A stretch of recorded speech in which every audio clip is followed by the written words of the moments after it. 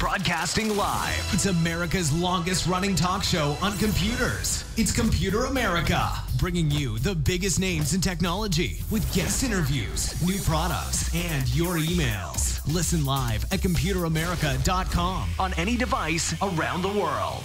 Email the show at live@computeramerica.com or find us on social media.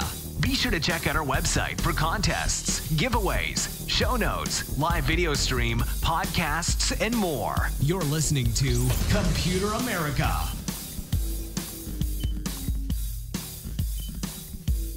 Hello and welcome into the Computer America Show. We are the nation's longest running, nationally syndicated radio talk show on computers and technology. Thank you for joining us, and I'm your host, Ben Crossman. As we get things kicked off here, we have a very, very special show planned for you today, because not only are there a lot of different stories to talk about later on in the segment, we have a great guest for you. And we had them on talking about their first line of products, and happy to see them come out with a new, with a second iteration, a second generation. And, this is going to be for Mac users, by and large.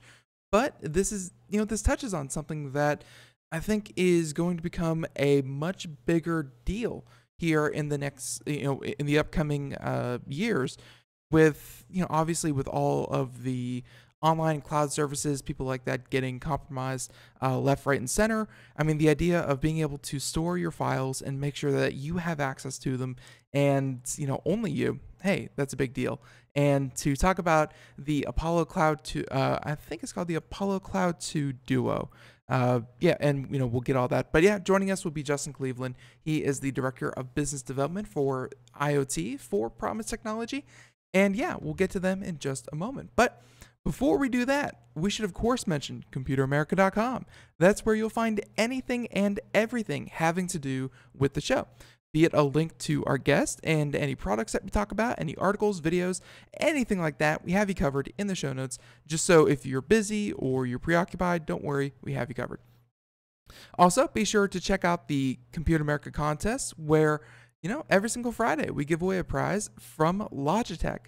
That's right, and we read, the winner's name live on the air and get their prize shipped out to them ASAP. And hey, it's just that simple. You too can be a winner. All you have to do is enter.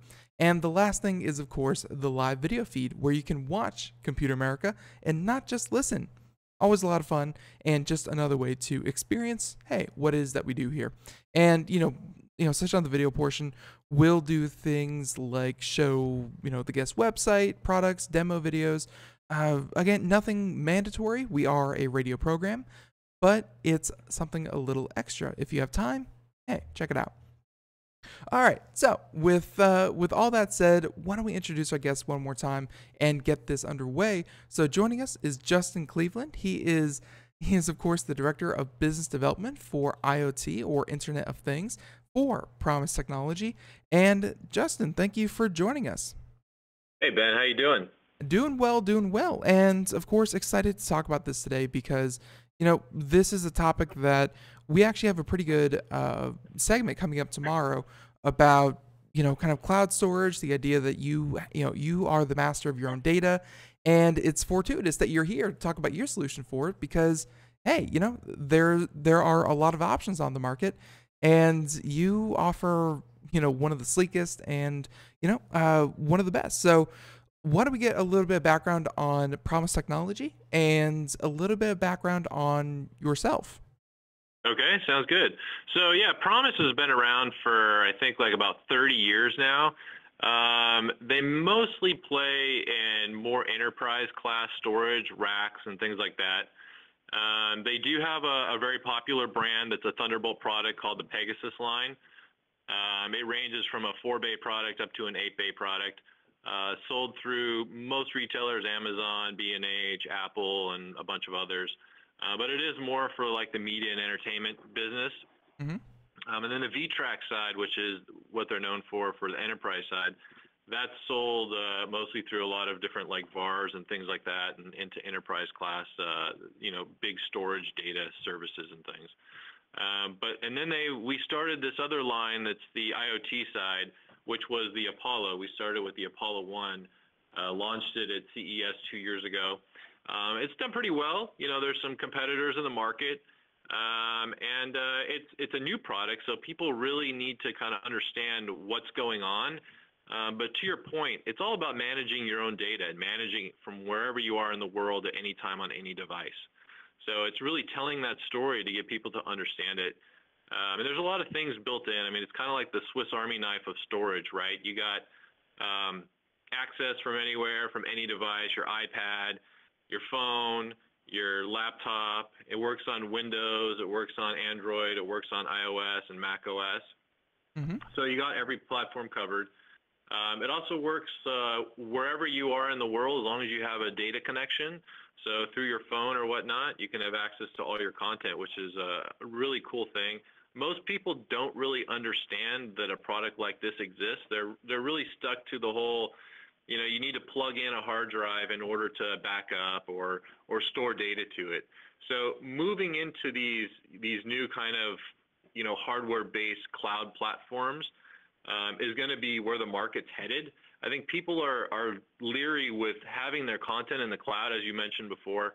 These big data service centers are starting to get hacked left and right, and it's just a matter of time before, Dropbox loses all their data, Amazon, iCloud, and there's, Box and all those other guys. They're big targets, right? They have a lot of data up there, and the hackers are going to be the ones trying to hack that data all the time and get something that's beneficial to them.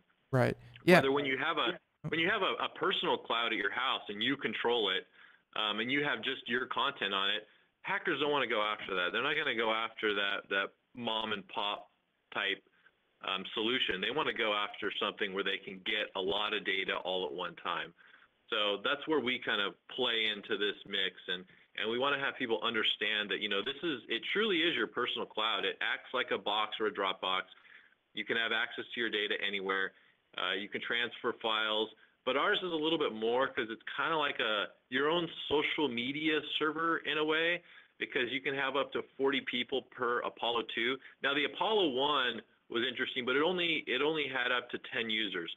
So when we add the redundancy of the extra hard drive in the Apollo 2, we gave it the ability to have up to 40 users. So this is really good when it comes to like small businesses, your large home with a lot of people in it, or you want to share data, small offices, home offices, and give up to 40 people. Classrooms is another one that it appeals to. Classrooms are like 30 kids or so, plus a teacher and an admin. And you can share that data and have each individual user have their own storage that's sandboxed. So nobody else has access to it. They can't see your content unless you share it with them. Right. So it makes it really interesting that way. Yeah. So, and just one real quick point. I mean, you said 40 users. That is pretty incredible. What constitutes a user? Is it, let's say if I have a tablet, a laptop, a smartphone, and a home computer, am I 4 users, or is it kind of 40 unique logins, passwords, things like that? Yeah, exactly. It's 40 unique logins and passwords. So if you had an account on My Apollo, for say, it would be Ben, it would be your login, your password. When you log into that account, you're going to see just your data, or you're going to see data that I've shared with you. It may be a folder, it may be pictures, it may be just a couple files, PDFs or something, and you would have full access to those. You can download them, you can, comment on them and things like that. But it's really about your personal space, and you can do whatever you want. I can allocate, so out of a 4 terabyte system, I can give you anywhere from 100 megs to unlimited, right, which is, 4 terabytes essentially. And that's a feature that people were asking for, is they wanted to be able to share, but they didn't want to have people just take up, gobs and gobs of their data on there and use all their storage. So we made it to where each single user, you can allocate the capacity for each user. That is super, super helpful. And, hey, let's talk about use cases. You mentioned that great for, kind of large homes and offices. Can you kind of say in, maybe your customers or, kind of just in your using, is this great for people who like run, because I actually saw your video. I was kind of confused why on your website you linked to a video about Red Bull, and, but I believe he was like a graphic designer. And it makes sense for like a graphic designer who wants to put his work for a specific client up on there, and then his all of his different clients are kind of kept away from one another, but it's still centralized to him. What are kind of the best use cases that you've found for the Apollo Cloud? Yeah, I mean, in the example of the Red Bull, that's more about the workflow, right? It's about somebody goes out and they're shooting content on their phone, and they're uploading it immediately to an Apollo, and they're sharing that content with their graphic designer or with their producer. And on the fly, he can download it, make the edits, push it back to the Apollo, and then send you the links back saying, hey, it's all done, and you can go in and watch it right there on the Apollo. That's kind of the whole premise around the Red Bull. Now, we've been talking to people like law firms, small law firms, dentist office, small dental type offices, and they can't really have any of their consumer data in a cloud service, especially law firms. Like, they're really tight. Yeah. They can put some things out there, but you don't want any of those legal binding contracts and things out in a public cloud that can be taken or stolen, because there might be IP or something around them, right? Or data you just don't want out there in the market. So those guys are the ones that are using it the heaviest when it comes to businesses, and they're sharing files just within their own law firm. They're sending files to clients for approvals or just for reviews and things like that. I gotcha. No, and that workflow is obviously super important. And thank you for clarifying that. But let's talk a bit more about kind of and for anyone out there who's just listening to the radio portion, maybe you should give them kind of an idea of what exactly is included with the Apollo. Like, how does the base unit look, and are there any other kind of attachments? I know there's at least an app that goes with it. Yeah, and so we took a look at the Apollo 1 and we did a complete redesign, right? We listened to our customers, and what they really wanted was a device that had built-in redundancy. So you have to go with a 2-drive system.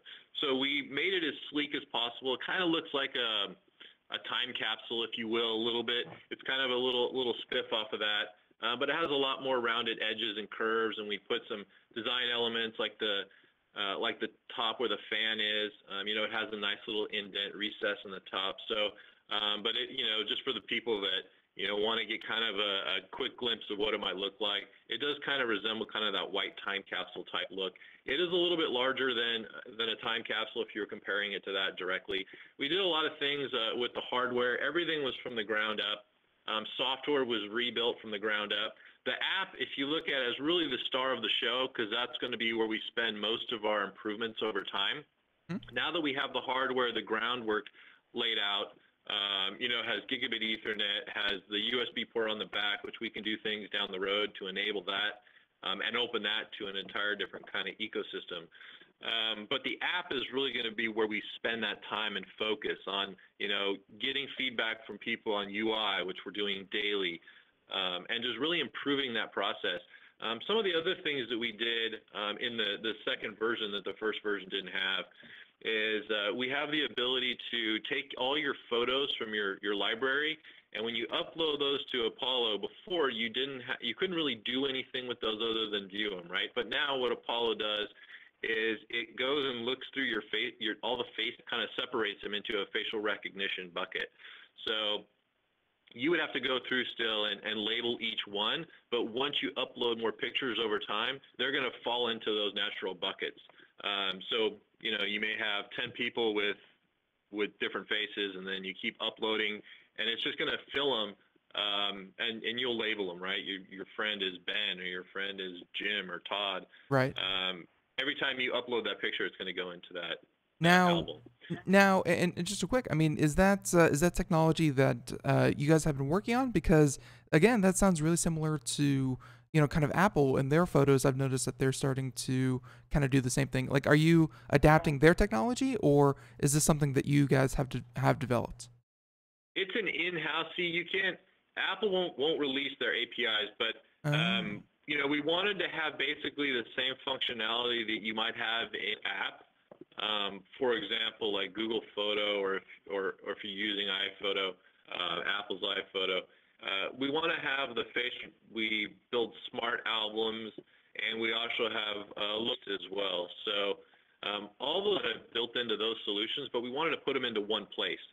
So if you take your photos out of an iPhoto album and you upload them into another type of device, it loses all that data. You can't take that over with you anywhere else. So we're basically recreating it and rebuilding it for you in our app, just so you still have access to those things that you liked in those other in-house solutions from Apple and Google.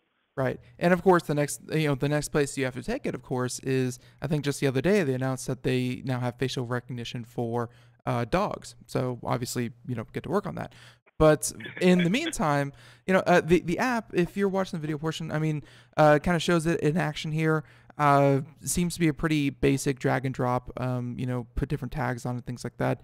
I mean, and the thing I was going to ask you was, I think in a lot of people's cases, especially kind of small businesses and home users, they're never tied into just one ecosystem. They use Google Calendars here. They use something else here. Like, what other kind of integration have you done to kind of make this seamless with other environments? So the great thing is, no matter what platform you're on, you're always going to get kind of the same experience. There may be little things that are different, but that's what it's for, right?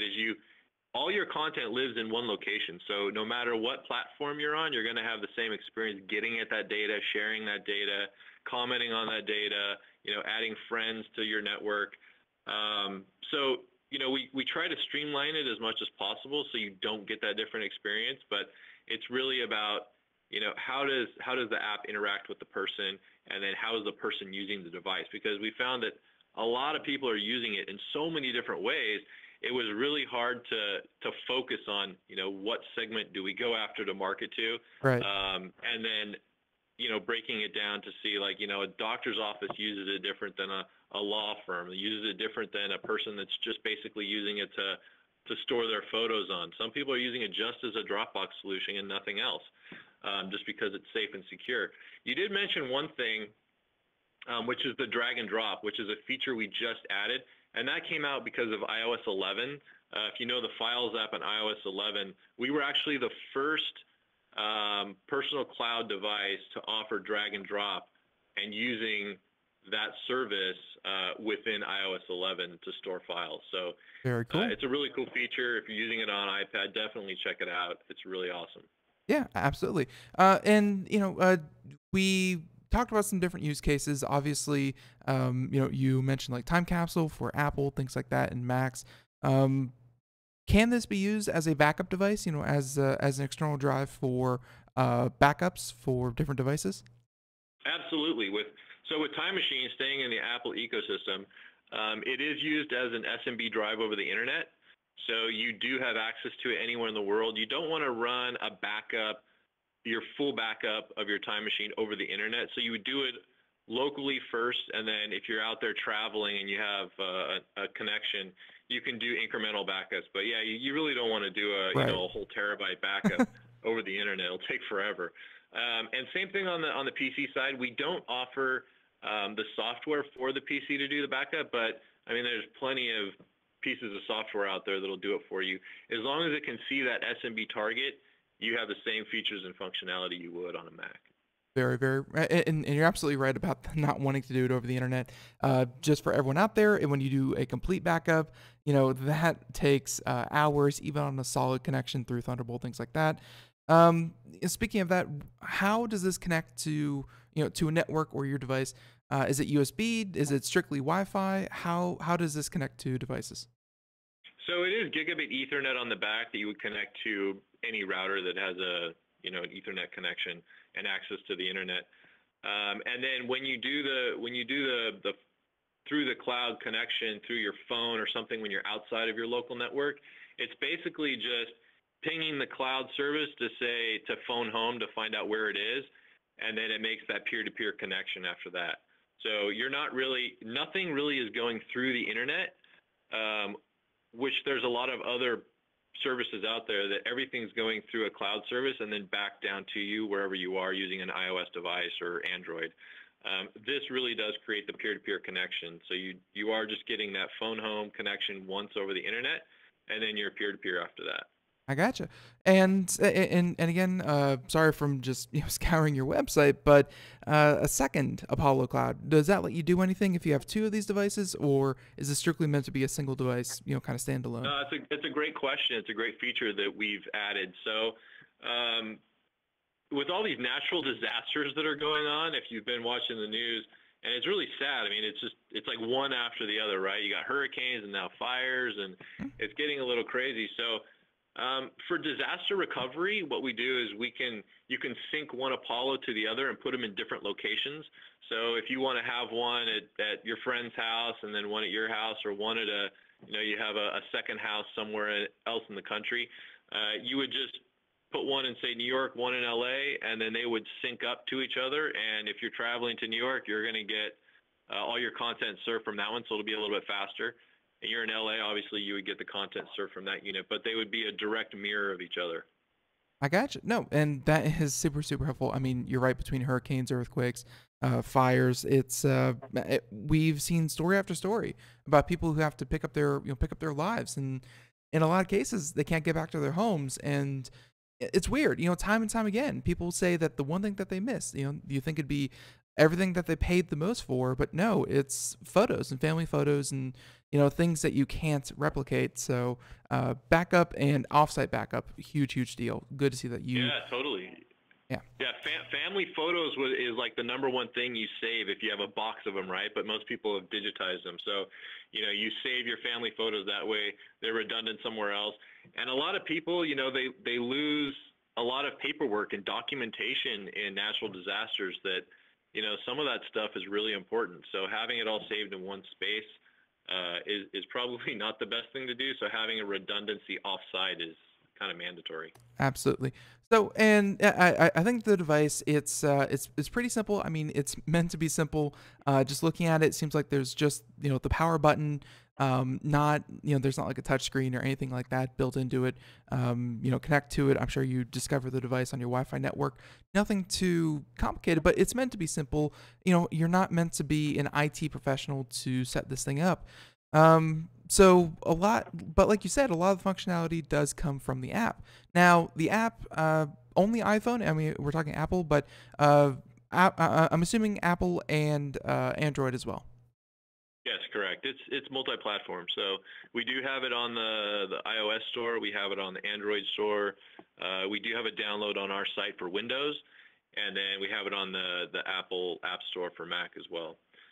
Right, and just talking about the app, I mean, just kind of, is there any functionality that we haven't talked about? Because being able to see your files, share videos, things like that, all great and good. But let's say you're the administrator for your cloud.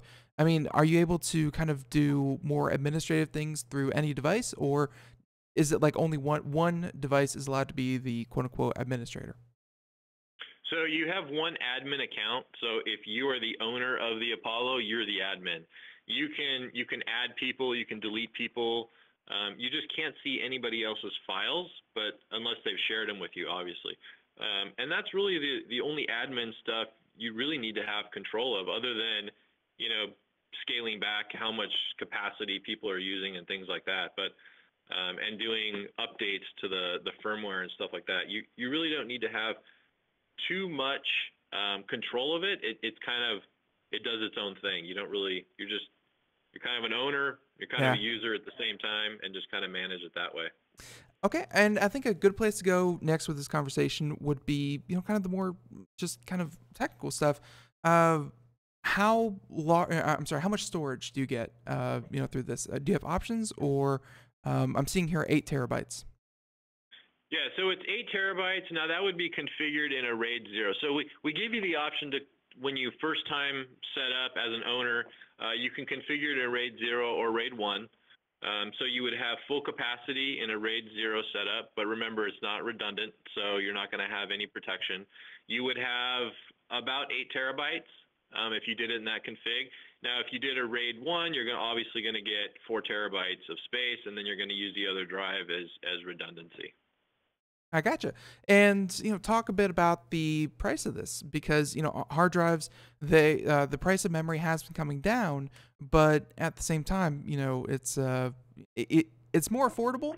But I feel like it's still like the price in a lot of people's minds is the reason they don't make backups because they think they're expensive. Yeah, so if you're looking at price competitiveness, we're definitely going to be more expensive than a regular USB device, but we're also offering a lot more. So you have the 2 drives in there. You have a larger enclosure. We have a capacitive touch button. You start adding all these things. We are using a dual-core processor. Most hard drives aren't using any kind of processor to do any kind of intelligent thinking. So when you start adding all that up, it does get expensive. So it is $449 for the unit for the 8 terabyte. We do offer the Gen 1 still, and that's $199 and $249. But this is definitely a huge improvement and step up. And you have to think about, what are you spending right now for cloud storage? If you're a business and you have 10 people using a Dropbox type solution, you can be spending $1,000 a year easily for having half the capacity you would have for an Apollo. So, small businesses, getting them to understand that, and then, you don't really have control of your data. Somebody else is storing your data for you, and you don't even know where it is or what country it's in, right? So that's another piece of it. It could get hacked. So for the value, and you break it down of what you're getting, it really is a good value. Right. And yeah, and honestly, I don't know. I really don't know the reason. I don't know if it has to do with security or other factors, but the cost of cloud storage has gone up a ton in the past couple months, through providers such as Amazon, Google, what have you. I mean, the simple cost of it, 4 terabytes, what you're buying is, going to pay for itself very, very quickly. So I think with that, I mean, let's talk about kind of where you hope to see the Apollo, the Apollo Cloud 2 Duo. Obviously, you said that a lot of your ongoing work, I mean, hard drives are hard drives. There's not a lot of, work you need to do there. But you said that a lot of your development is going to focus on the app. Are there any features you're excited about, upcoming? Yeah, absolutely. So we're currently working on another release that's going to be coming out. I can't go into specifics about it, but we are trying to make this more of your IoT type solution and be more of a member of your household, right? And do things that you may not think a hard drive would do or assist you with. There's always integration coming with other large name devices out there, and it's going to be interesting what this shapes up to be over time. What our competitors do, but we definitely have a roadmap, and it's very solid and very focused on what we're trying to do. Adding integration with other devices that you may already have in your house that you may not really think about would make a lot of sense, but when you actually view it kind of long term, it really makes sense in tying all this stuff together. Because right now, if you look at the market, you have all these devices, but nothing is utilizing storage. They're all going to the cloud in some way, shape, or form, and they're storing your data somewhere. But again, taking control of that data, and then what can you do with that data locally that you can't do in the cloud, or with multiple devices that one thing is stored in this cloud, one thing stored in this cloud, and they don't talk to each other. So you can see like long term. Yeah, and just real quick, I mean, I think that's by design though, because a lot of these Internet of Things that you're talking about, I mean, let's just take things like security, home security footage, for example. That's part of their revenue model because they don't sell their webcams and things like that for much of a gain, and then they hope to make it back over time with memberships, with pay us X amount of money for 24 hours of video storage on our cloud service. Like I feel like data storage is part of their revenue, so they want you to spend more on like they don't want to have built-in memory. They want you to pay more for cloud storage. Oh, absolutely, absolutely. But you look at looking at their plans, and I've obviously done all the analysis on these guys. They offer anywhere from no days of storage to 2 days for free, and then it always goes up to like 30 days at $10 a month, right? Yeah. But again, you're trying not to spend as much for these services, because then you start getting You're paying for iCloud, you're paying for Box, you're paying for Dropbox, you're paying for all these bits and pieces all over the place. And it's just better to have one solution you can, direct all your traffic to and store it all in one place. I don't want to have to go to 10 different apps Justin, to see what's going on. And Justin, would you mind staying over for just a minute so we can give this a proper send-off? Yep, no problem. Perfect. So everyone, music means we're going to take a break. We'll be right back. Computer America, Promise Technology. We are all Brother Wolf. 10 years ago, a group of locals banded together to create positive change. We took animals into our homes, held adoption events at local retailers, and talked to the community about our mission to help build a no-kill Asheville. A decade later, we have achieved so many victories for animals in need. There's been so much progress, yet there's still so much to do. As part of our year-long celebration, we encourage you to become a member of our special Compassionate Circle program. With a monthly donation of $10 or more, you will have behind-the-scenes access to the work we are doing at Brother Wolf. Our goal is to reach 1,000 members because we receive no government funding. Working together, we can help build and sustain no-kill communities. Learn more at compassionatecircle.bwar.org. We are a 501c3 tax-deductible organization.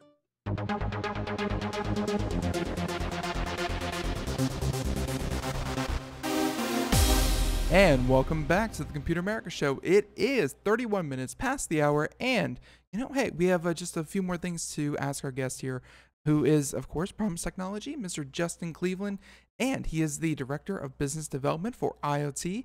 And actually, that job title is why I kind of asked Justin to stay over, because I know that you said you can't comment too much on it, but I'm getting pretty good at this.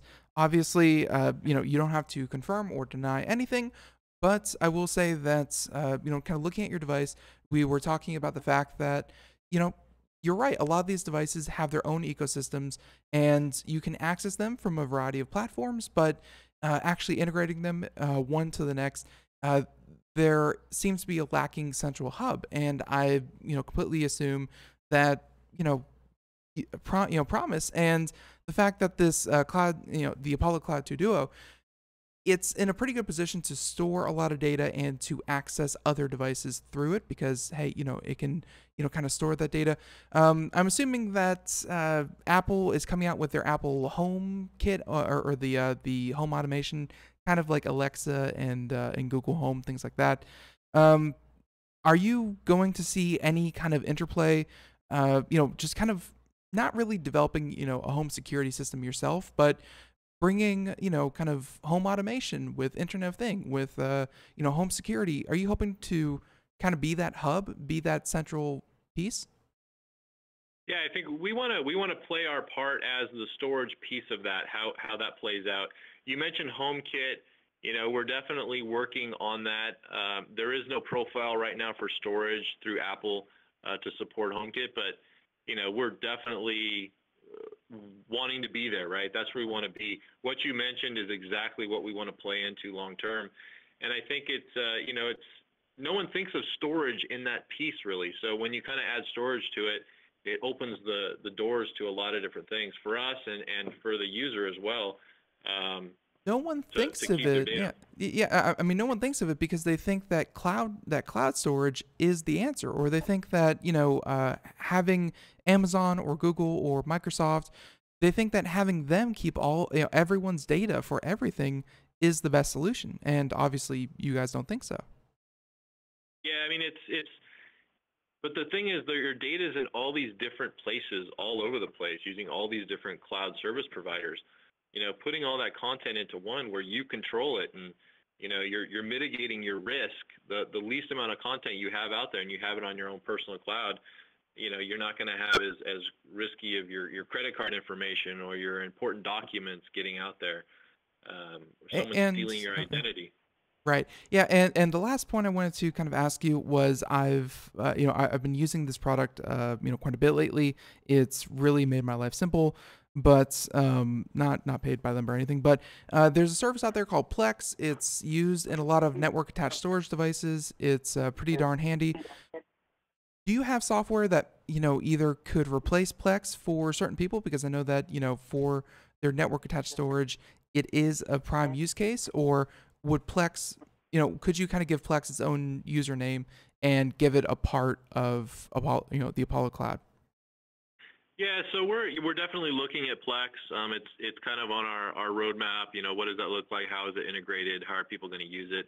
I've definitely done my homework on Plex. It is an interesting concept. It's something that we're looking at. I can't tell you when or if, but right. I can tell you it's definitely something we're taking a look at, a hard, serious look at. Someday it could be integrated into Apollo, and you would have Apollo would be your Plex server, and you would just run the Plex app and have all your content aggregated on there. Right. Yeah. I'm not even saying that you have to integrate Plex. I'm just saying that the functionality of something like Plex, super helpful, and obviously I think a lot of people find a lot of use out of it. So maybe not even Plex, but a service similar to Plex. But of course, I'm sure I'm getting too blue sky here. And Justin, I'm gonna say, did we miss anything about this device? And if we haven't, where can people go to find out more? You can go to our website, promise.com, and then click the link to Apollo. I don't think we really missed anything. Thanks for having me back. It's interesting to talk about a new product that's new, revolutionary, and we're headed definitely in the right direction and breaking ground with the stuff we're trying to do. Back to the Plex comment really quick. So, you can play all your movies and MP3s and all your videos and stuff already on it using our app. Oh, yeah. And if you do want to stream to a TV and you have Apple TV, you can actually stream through your device, basically from the Apollo to your device, your iOS device, to an Apple TV. It's not exactly like Plex, but you can stream to a TV today all your content from your Apollo. Right. Yeah. Definitely a good point to make. Didn't want to make it sound like you couldn't view content on many, many different devices. So, but no, great comment. And available where? So it's available today on Amazon. It's in Apple retail stores. We're going to be opening the channel. I think B&H just took it on. Obviously, direct. You can order it directly through us, and we're going to be going through a lot more channels in the next probably 30 to 60 days for sure. I gotcha. So everyone, again, we have a link to this in the show notes as well as the product and promise.com. But yeah, Justin, again, thank you for coming on again, and I can't wait to, I don't know, maybe Cloud 3 Duo or 3 Trio or something. I don't know. But looking forward to the next product as well. Yeah, definitely. Maybe another 6 months we'll have to follow up, and we'll have a lot of new stuff for you. That sounds like fun. All right. And in the meantime, everyone, go check it out. And Justin, have a great day. Thank you so much. All right. Thanks, Ben. Bye-bye. Talk to you later. Bye. All right, everyone. And there he goes. So we're going to go ahead and move on into computer and technology news. That's right. And, this is a segment dedicated to all things computer and technology related, where, hey, this is the latest news, hacking news, which seems to be overabundant lately, product, policy, things like that. Hey, it's always a lot of fun. So why don't we go ahead and jump into that? Here we go.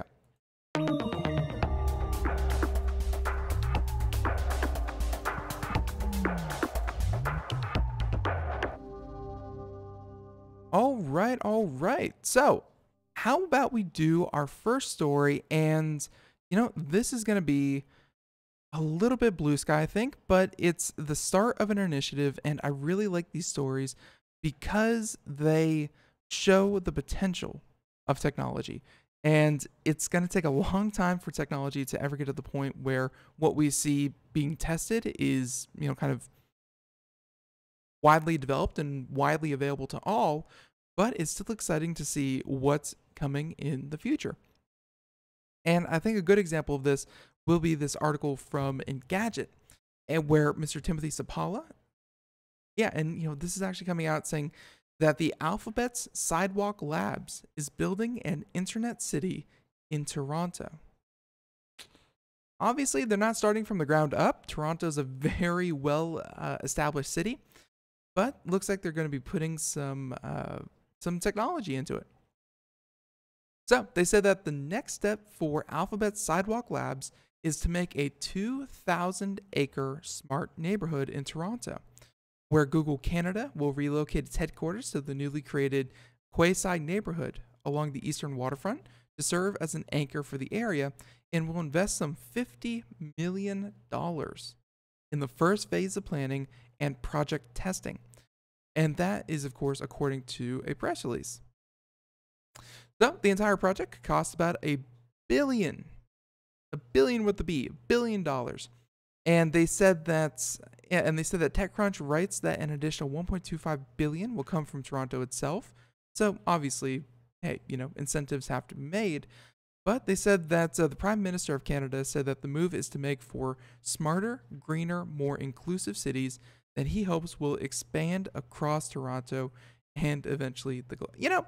When I think about things that take over the world, thriller movies, just aliens that land in Japan, I think about things that take over the world. Toronto isn't usually the epicenter, but I digress. So they said that the plan is to revamp transportation and infrastructure, create affordable housing opportunities, and establish clear governance policies related to data protection and privacy. And I think that's a huge part of it. So Sidewalk will do so by implementing autonomous transit lines, climate positive energy systems with an eye towards sustainability, and to ensure Toronto residents have a say in how Quayside is built. There will be a series of town hall meetings starting November 1st. So if you're in Toronto and you're in this area, pretty nifty. And given that Toronto's tech and startup scene, it's any wonder why Google picked the Canadian city from a sea of proposals. I think what they're saying is that, it's probably typos. It's not any wonder. But yeah, no, Toronto, very established, very mainstream kind of city. Don't doubt their relevance in the tech and startup industry. But I do like the fact that they are going to be tackling some, as they put it, policies related to data protection and privacy. Now, when you do smart cities and, cities that are autonomous or they have, capabilities beyond just your average, police sitting on a street corner or, maybe traffic cameras, things like that, that's one thing. But I have a strong feeling that Google is going to be instead making the city towards towards how can we not only make this a better place to live, because hey, if it's not an enjoyable place to live, then what the heck is the point of living there? But they're also going to be, how do we make cities either more efficient to run? How do we make them more profitable? Or how do we make them, just better for all parties involved? Because cities of the future are not going to be built on the rubble of collapsed, Googles and Alphabets and Amazons. They're going to be built, and they're going to be built with kind of those companies in mind. So I don't know if this means that they're going to be monitoring people's walking habits, traffic habits, public transit use.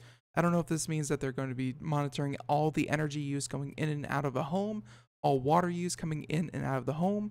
I don't know if if this neighborhood is going to be some sort of super surveilled data mining city, or at least, kind of neighborhood. But obviously they're going to try to tackle that issue of how much do you monitor and track and hopefully see trends in the data, and how much is it invading people's privacy. So that might be a big part of what this neighborhood really ends up being, is how far can you go before people say that's too much?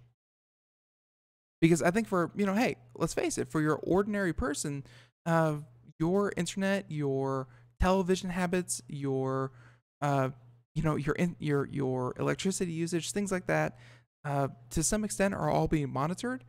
But with the advent of the Internet of Things, hey, it can get there to an even greater degree.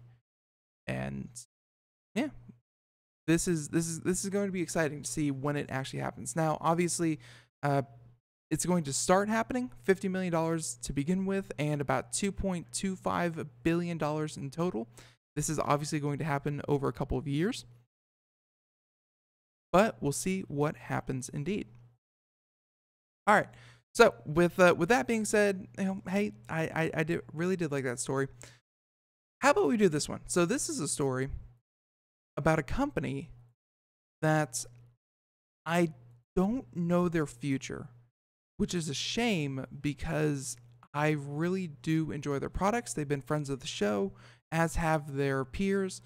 And I'm talking about Garmin. And I'm talking about Garmin. I'm also, by extension, speaking towards TomTom, towards Magellan, really any of these GPS, kind of standalone GPS devices. They were huge, and they definitely had their time to shine. And then smartphones came along, and they kind of took the same functionality, and they overlapped and started to cannibalize what they were. Well, it looks like one company is striking back and trying to be a little bit more interconnected than it used to be. So this coming to us from Engadget, Ms. Mariella Moon, and saying that Garmin Speak, that's the name of the product, Garmin Speak, puts Amazon Alexa in your car and is now available for $150. Not holding out hope, but it shows that they're trying to innovate in some way, which is something. So here we go. Garmin's GPS devices already feature voice control, but if you'd prefer to have Alexa on board, its latest product is more your jam. And the GPS device maker has just released Garmin Speak, which it says is the first in-vehicle device with hands-free access to Alexa. It's a tiny little thing measuring just around 1.5 inches with an LED ring light and an OLED display that shows turn-by-turn directions. All right, and you can talk to the voice assistant through the same way you talk to Alexa through Echo.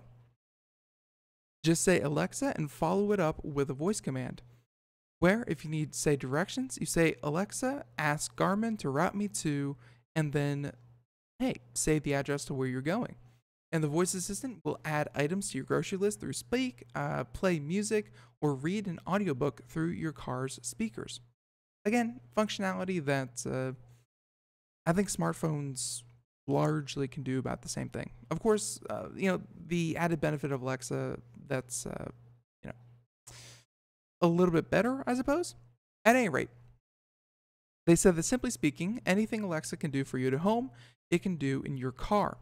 And they said that Amazon Alexa VP of Automotive, Ned KRACK, said in a statement, saying that our vision is that our devices will be everywhere our customers want it, including inside the car. This is obviously talking about Amazon products. And Alexa on the Garmin Speak can help customers with many things, like controlling their smart home from the road, getting news or traffic, listening to audiobooks, adding items to shopping lists, and ordering dinner with just their voice. So, at any rate, the Garmin Speak is now available through Amazon, Best Buy, and other retailers for $150, and around the same price as some of Garmin's other in-car models. As much as I like this, and it's much more sleek, much more minimalist, it's not bad. Definitely a fan of voice control, but at the same time, man, Garmin and the other GPS companies must be feeling the pinch from, smartphones. We'll see what they come up with, though, because I think Garmin Speak is a good step, but it's going to have to be a lot more robust to start to outcompete the smartphone. At any rate, why don't we go ahead and move on to our next story? And we have a couple of them here. How about we do... All right. I'm having an optimistic kind of day. I like these stories because they show that there's progress being made in certain fields. And this next one has to do with General Motors, right? Car company. This coming from Engadget, Miss Mallory Locklear, and saying that GM aims to be the first to test self-driving cars in New York City. Of all the places, we've heard Arizona and how in their multitude of empty highways, you can test self-driving cars. That's great. That's perfect. We've heard on closed test tracks in California. Okay, great. But getting self-driving cars with no drivers whatsoever, getting that more into the mainstream's, kind of thought process, that's going to take some real visibility. And I can think of no better place than New York City. Heck, that place is built on top of each other, like sardines. So when you put something there, people are going to notice. So they said that it looks like New York City will be hosting its first test of fully autonomous vehicles very soon. And surprisingly, they're not from Waymo or Uber. So Waymo is the division off of Alphabet, i.e. off of Google, that has their self-driving car. Uber, has their own division. And both are working on autonomous vehicles. But looks like General Motors and Cruise Automation have submitted the first application for sustained testing and are aiming to do so in Manhattan. Yeah, you could be bet that a place such as Manhattan is where this stuff is really going to shine, where these vehicles can operate, again, as long as they are fueled and maintained. There's probably going to be demand for them 24/7. So, New York State only recently opened its roads up to self-driving vehicles, joining California, Arizona, and Pennsylvania in allowing tests of the technology. And they said that, and the governor of New York announced in May that the DMV had begun taking applications from said test in New York roads, and GM is the first in line. And in order to be approved, companies like GM will have to cover each vehicle. Wow. If you thought your insurance was high, imagine what GM is shelling out for this. Each vehicle has to be covered with a $5 million insurance policy. Obviously, they don't have to pay $5 million per car, but I digress. Hey, it's going to be a lot of money to insure these things. And reimburse state police for any costs that come with overseeing the test and keep a person in the driver's seat at all times. Recently, California did away with that rule. California DMV, I think like a week ago, did away with that rule, but New York still has it. So they said that there are also some limitations on where the test can take place, where they can't be conducted near a school or a construction zone, for example. No construction zone. That is like everywhere. Whatever. So Manhattan Borough President Gail Brewer said in a statement that New York is the ultimate proving ground for autonomous vehicle technology. We have a streetscape that is unrivaled in its scale and complexity, and so it's fitting that General Motors and Cruise Automation are finally bringing this technology here for testing and development. Complexity, you can kind of argue with that. I mean, heck, it's a grid. It's not like it's some weird ancient, some kind of alien kind of technology. Folks, it's a grid. It makes sense. But I will say that there's probably a lot of jaywalkers. There's probably a lot of pedestrians and, little things that you have to pick up on. So, yeah, excited to see what autonomous cars can do. And GM's and Cruise Automation tests will be performed with an engineer behind the wheel and a second person in the passenger seat in a geofenced area of Manhattan, and that they're expected to begin in early 2018. So, if you're in Manhattan, if you are in New York, and you see a Cruise branded vehicle, yeah, that's an autonomous car happening right in front of your eyes. Can't wait to see it. All right, I think that leaves time for just one more story, and we have a couple that we're not going to be able to get to, but let's do something important. Something important. All right, Pizza Hut. That's important. That's important to a lot of people. That's important to me. So Pizza Hut, for those of you who do not know, seems dropping, whatever. So yeah, Pizza Hut, for those who don't know, they've been hacked. They've been compromised. Just talking about security in the first part of the show. Well, Pizza Hut has gotten hacked. And here's the worst part. They waited 2 weeks to tell their customers. That is not the proper approach to, account security. And they said that customers who saw their credit card details used fraudulently in the last couple of weeks are understandably angry. So this coming to us from PC Mag, Mr. Matthew Humphreys, and they said that Pizza Hut is facing a lot of angry customers this week after it waited 2 weeks to inform them of a security breach, and that anyone placing an order on the US using the company's website or mobile app, between October 1st and 2nd, may have had their credit card details stolen. And they said that Pizza Hut sent out an email to customers yesterday, October 14th, informing them of the breach, and that the company classed it as a temporary security intrusion. That means, obviously, after October 1st or 2nd, it was no longer happening. But during those 2 days, compromised. So if the information stolen includes card names, delivery addresses, email addresses, payment card information, including the number, expiration date, and the CVV number.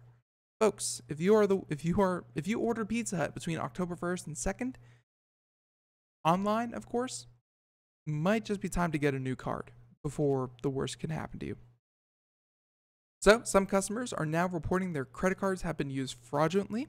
And presumably, if Pizza Hut had informed customers of the breach immediately, actions could have been taken to cancel the cards and avoid the fraud. Again, not a good look for Pizza Hut. And as to the impact of the security breach, Pizza Hut believes that less than 1% of the visits were affected. Apparently, that turns out... sorry about that, folks. There we go. Autoplay ads are great. And they said that apparently that turns out to be about 60,000 individuals across the U.S. That's a lot of people.